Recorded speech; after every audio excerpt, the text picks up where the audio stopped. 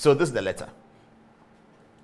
It says, respectfully, I am aware of a resolution passed by Parliament at a sitting on Friday, 29th October 2021. In these terms, the General Legal Counsel is hereby directed to proceed and admit all students who passed in accordance with the advertised rules of the examinations. What does that mean? It's an allegation here by Parliament that the General Legal Counsel has advertised certain rules and that people had passed according to those rules, and so they should be admitted. Even if that were so, and the General Legal Counsel does not admit them, a resolution of Parliament will not suffice. It is an action by the court. It is the court that can order the General Legal Counsel that based on your advertising, and the court can only do so upon an application by an affected person.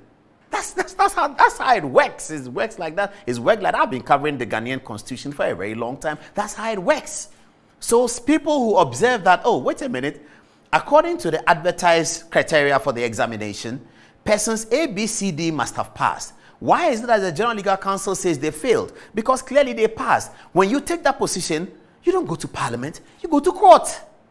You file at the High Court and tell His Lordship that, look, my Lord, this is what has happened.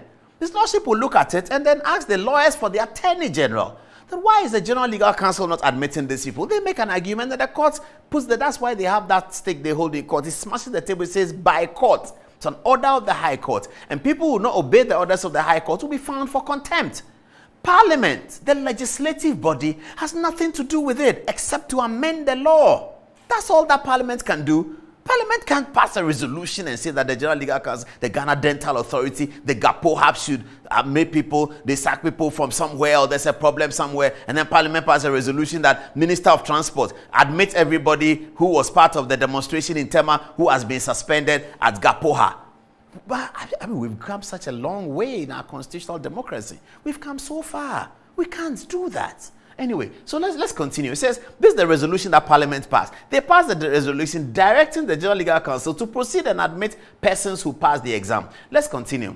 The Attorney General, himself writing, himself referring to himself, says, the Attorney General is the leader of the bar in Ghana, and he must see to it that the directive, this is Parliament talking anyway. They are directing the Attorney General, that is the leader of the bar in Ghana, he must see to it that the directive that 499 students who scored 50 marks are admitted is complied with. We do not want to get to contempt of Parliament issues. But that's quite serious.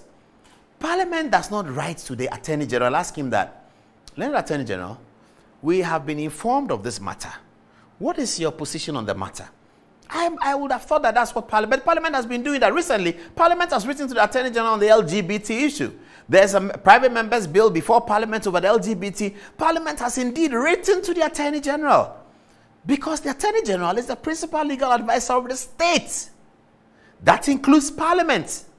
So he's a legal advisor to Parliament. So his attention was drawn to the fact that Parliament has passed some resolution of sorts.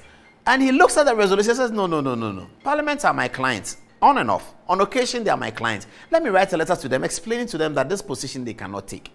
And that's the letter that now has censorship. Okay, let's move on. Okay. 499 students scored are admitted to comply. We do not want to get to the issues of Parliament contempt. Almost like a threat, though, but let's go on. So the Attorney General continues. Whilst recognizing the general legislative powers of Parliament in Ghana, except as have been circumscribed by the Constitution, I am constrained to advise that Parliament is devoid. Now, this is the Attorney General's advice. The Attorney General, under Article 88 of the Constitution, is the principal legal advisor to the state. He exercises that authority in this letter by advising Parliament, and he says as follows, I am constrained to advise that Parliament is devoid of a power through the use of parliamentary resolutions to control the process of admission into the Ghana School of Law. He says Parliament doesn't have the power to do so. The mode of exercising legislative power enshrined in Article 106 of the Constitution does not admit of resolutions.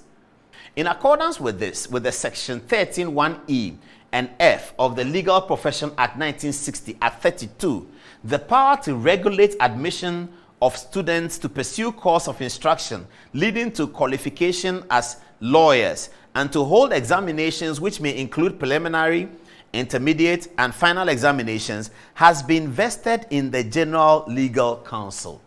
Now let's look at that. The Attorney General, in his advice to Parliament, cites the law. He says that the power for the parliament, the power of the law, Act 32. Now, what does Act 32 mean? Act 32 means that the Parliament of Ghana, same Parliament of Ghana, sitting in 1960, passed a law.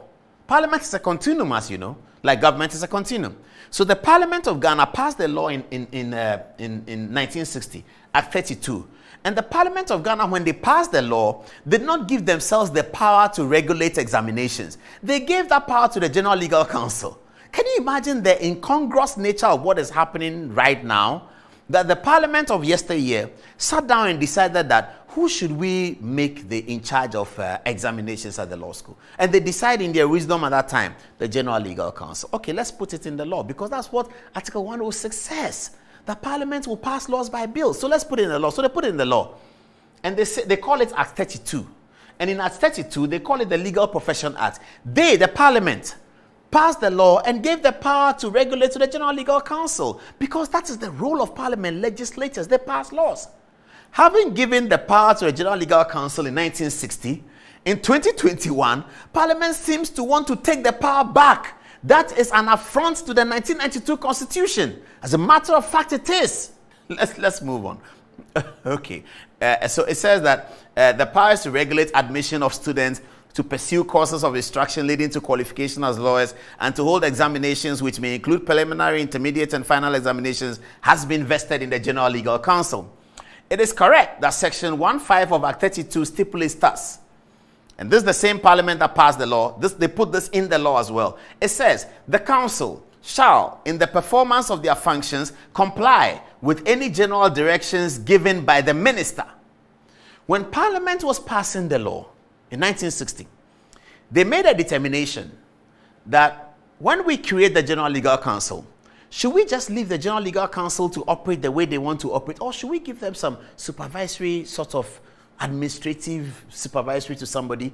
They thought about that, and then they came to this conclusion, that the Council shall, in the performance of their functions, comply with any general directions given by the Minister.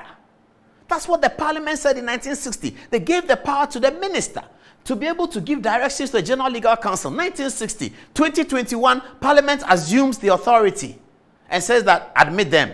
But it was the same Parliament that gave the power to the General Legal Council and gave the Minister the power to direct the Council. They didn't put themselves in there in 1960. If they want to do so in 2021, they can. But they have to go to Article 106 to do that by the passing of a bill. A bill to amend Act 32. They know that. All the parliamentarians know that. So this evening we were surprised about this censure motion and all of that.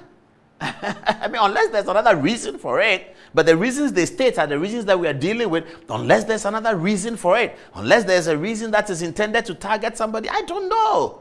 But unless there's another reason for it, really this one is incongruous. Completely it is. Okay.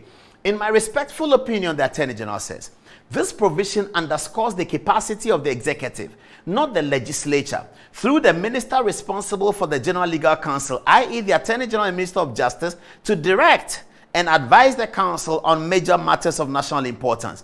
The minister is concluding that from what the Parliament itself passed in 1960, they are giving the capacity of the executive to direct. They are giving the executive capacity to direct the General Legal Council and very not, and I'm sorry about that, very not the legislature.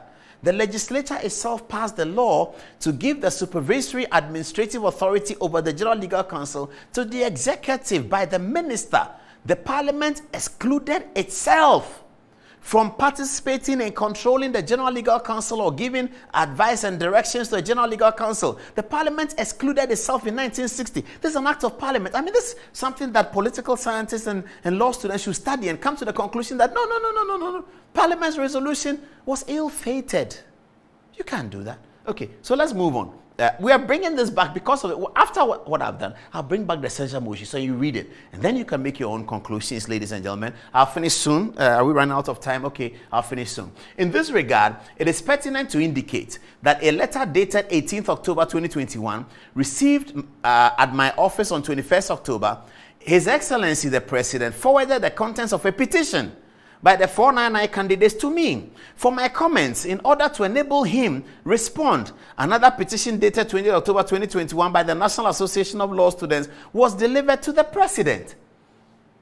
Upon delivery of my comments on the matters raised in both petitions and following further consultation with my good self, by a letter dated 26 October 2021, 3 clear days before the resolution of Parliament, received at my office on the 27th of October 2021, the President directed me, pursuant to Section 15 of Act 32, to make the necessary intervention to the General Legal Counsel on behalf of the 499 student.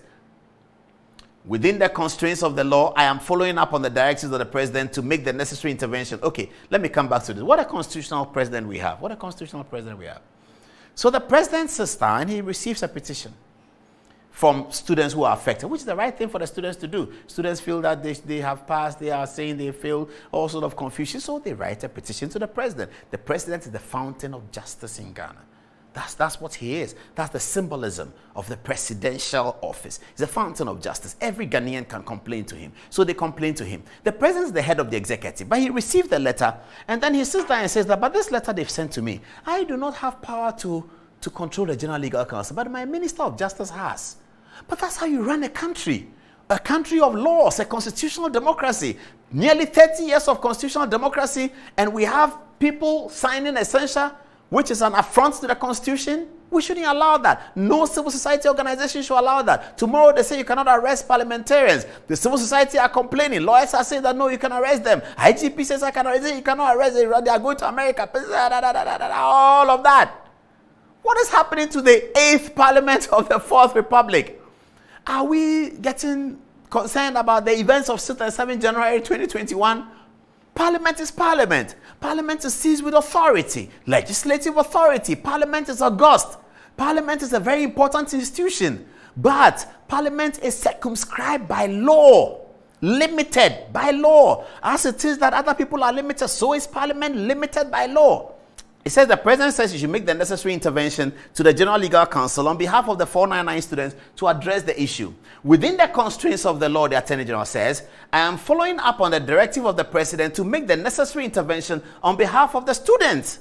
Be that as it may, it is imperative to correct a few erroneous impressions contained in the impugned parliamentary resolution of 29th October 2021. Attorney General says, let me sort of explain to you, because I'm there. I'm in the position of Minister of Justice. I've been working with the General Legal Counsel, so I know a few things more than you know. And from your letter, it looks like you don't have all the information. So let me give you the information. Okay, so he goes and says, the notice in the Daily Graphic of 14th May 2021 inviting applications from suitably qualified Ghanaians for admission into the Ghana School of Law did not state a pass mark of 50%.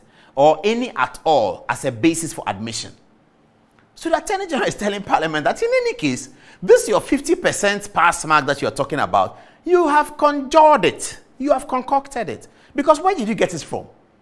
Can Parliament in the resolution tell us who told them the pass mark was 50%? Where did they get it from? Where did anybody get a pass mark from? The pass mark you can get from the advertisement that is put out by the Graphic for the exam. So you go to the advertisement and say, like, go and look at the advertisement. Who said 50% in the advertisement? Nobody said 50% in the advertisement. If previous years had been 50%, in this particular advert, there was no mention of a pass mark. So where did Parliament conjure the pass mark from? If Parliament had said that you should pass them according to the pass mark of last year and the year before, because this year you didn't advertise any pass mark, so you led the students to believe that it was a pass mark of last year, maybe that can be considered. But you don't pass a resolution and say, the pass mark was 50%. You are not the examiner. You didn't put out the advert. The advert didn't say 50%. You are not the General Legal Counsel. You could have asked the Attorney General. You don't do any of these things. You are Parliament and you pass the law. Boom. Admit. But who's going to do that? Under a constitutional democracy, we can do that. Okay. It says that the notices stated the applicants may be granted admission if they have passed the entrance examination conducted by the General Legal Counsel. The notice also did not state the manner in which a pass mark set by the General Legal Counsel will be determined. It is clear, therefore, that the contention that the originally announced or advertised pass mark was 50% is erroneous and insupportable. But how can Parliament be upset with this? You pass a resolution. The whole Ghana saw the resolution. You had made an erroneous assumption in the resolution. The state lawyer appointed under Article 88 of the Constitution, vetted by Parliament for 6 hours.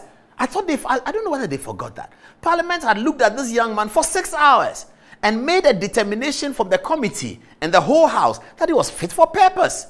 That same person that you crowned as the Attorney General is telling you, giving you the legal advice that what you did was erroneous. And that must occasion a motion of censure. I don't even get it. Your legal advisor says that you were wrong on the law. Hey, I'm going to censure you. Parliament? Why when, since 1992, have we never seen this before? I don't even think that the motion of censure in the standing orders has ever been used by Parliament. Correct me if I'm wrong, but I don't think it's ever been used. But if it has to be used, should it be used against such scholarly advice? A lawyer gives a scholarly advice to Parliament. Hey, we're going to censure you. I'll go back and look at it. Now that you've seen this, I'll show you the words they have used in the censure letter. And you'll see that it really doesn't hold water. Okay. Let's move on. Number 2, he says, insofar as the matter bordering on a pass mark is concerned, the notice in the Daily Graphic stated as follows. The Attorney General just doesn't tell them that your 50% is conjured in your minds or from somewhere we don't know. He doesn't just say that. He proceeds to show them what the advertisement which the students saw, which is the invitation, the offer to write the exam, which is setting out the ground rules, what it actually said. Let's see it. The admission process is as follows. The General Legal Council determines the number of candidates to be admitted to the professional law course for the academic year. Okay. Applicants may be granted admission if they have passed the written examinations organized by the General Legal Council for the 2021-22 academic year on payment of the required fee and submission of the application form and all supporting documents required online. Eligible candidates who attain the minimum threshold mark set by the General Legal Council will be offered admission for the 2021-22 academic year to pursue the professional law course, unquote. That's the quotation. It says, eligible candidates who attain the minimum threshold mark set by the General Legal Council. The publication does not say what the minimum threshold mark is. It doesn't. And Parliament said it is 50%.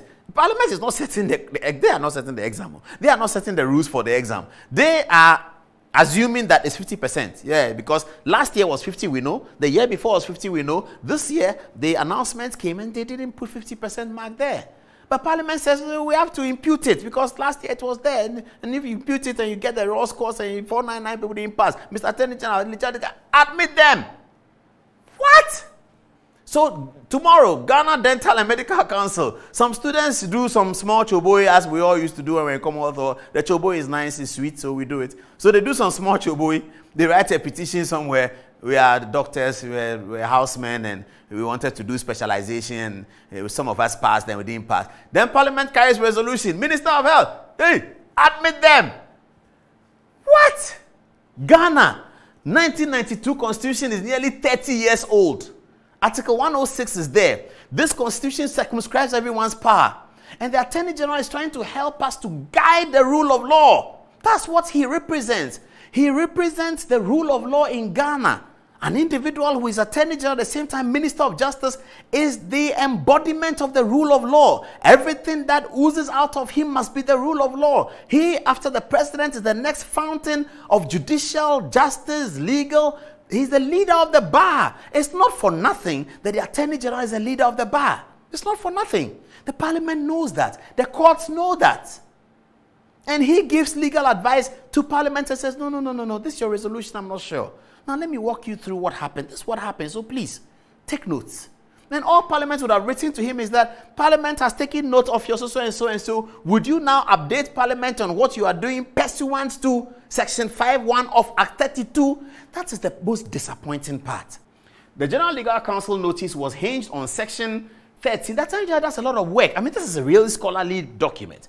So first he says that the Parliament, that there was no 50%. He goes on to say what the council said in the Daily Graphic, which is a matter of public record. Anybody can check. I would have thought that by now, the members of Parliament, the Chief Whip, and all those people would have gone for the graphic to check to be sure that what the Attorney General wrote was correct. By now, they should have done that because the graphic is public record.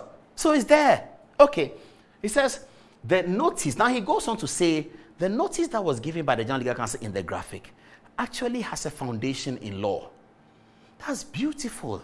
Beautiful enumeration by the Attorney General. One, he says, Mr. Parliament, please, I'm sorry. There was no 50% advertised. This was the advert that was provided. After that, he says, actually, this advertisement has a basis in law. Let me show you. And he goes on to show you what the basis in law is, and it is here. The General Legal Counsel notice was hinged on Section 13(1)(e) and F of the Legal Profession Act 1960 Act 32, which empowered the General Legal Counsel to regulate admissions of students to pursue courses of instruction leading to the qualification as lawyers and to hold examinations which may include preliminary, intermediate, and final examinations. I hope that the contents thereof clarify. So really, the General Legal Counsel can today say, all the 799 students that were admitted, we are doing another exam for you. You fail, you will go out. And it was within the council's power to do so. So they can say that what you did was a preliminary exam. We are now going to do an intermediate one. In any case, the 799 students will not get automatic call to the bar. They will have to do another exam, once again conducted by the General Legal Counsel, for them to be admitted to the bar. So they've written an exam to enter the school. They will write an exam in the middle. They will write an exam 2/3 points away. They will write an exam at the end. They will do a pupillage. All of it directed by the General Legal Counsel pursuant to the Law Act 32. That's how a proper republic runs, pursuant to law. So they should be ready anytime. General Legal Counsel can come and say that, hey, come and do another exam. 799, we think that you're all having problems with English language. We are going to run an exam of English literature. This is the way you prepare for an exam. Next week, Saturday, you're writing it. Those who fail, you'll be out. Or those who fail, you'll be given special attention, and then you will do the course longer. The General Legal Counsel is given the power to regulate. You want to change that power? You can amend it in Parliament. Without amending it in Parliament, you cannot pass a resolution. You can't. It doesn't work. Okay.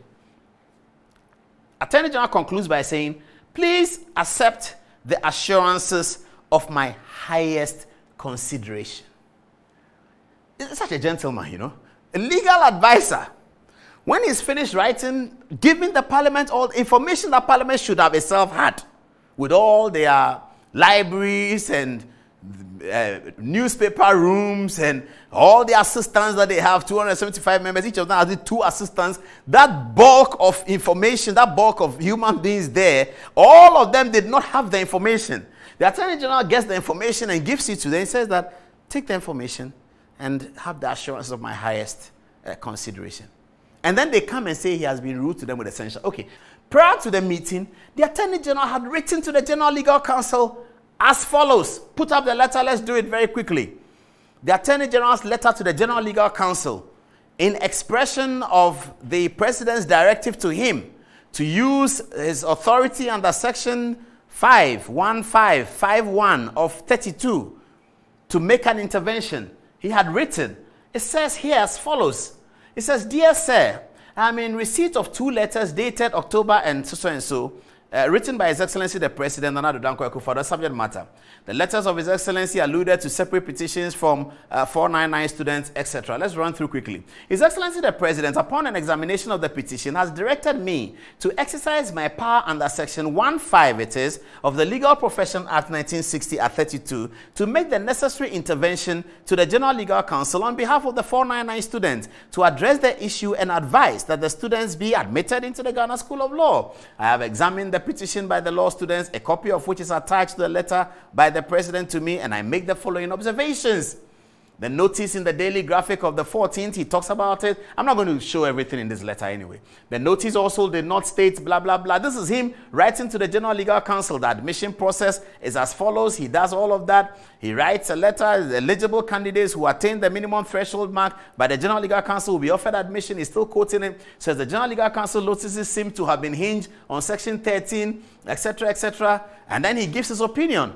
And so the Attorney General has written to the General Legal Counsel. That's a matter of record. If you want to, we can show it. I just don't want to go through all of that tonight because in deference to the Council, They have met today. They have met with their attorney. They are discussing. I don't know what they are discussing. I mean, we have this letter. I'm sure other media houses have it, but I don't think that it should be part of the conversation tonight because we don't know what the outcome of that is going to be yet. Hopefully, by the end of the week, we will know. And then we will show this, and you will see the data, and you will see that we will show you the trajectory of the work that the Attorney General has done. Not just work that he's doing in the air, but work that he's doing pursuant to law. Section 1.5 of Act 32, he's been doing that work, and he's been doing it assiduously, and he's been working very hard day and night so that he represents justice. And then Parliament comes and says that we want to pass a censure motion on you so that you'll be removed as Minister of Justice. Why? Because you have made statements. What are the statements? The statements are in the letter. The letter is so beautifully written.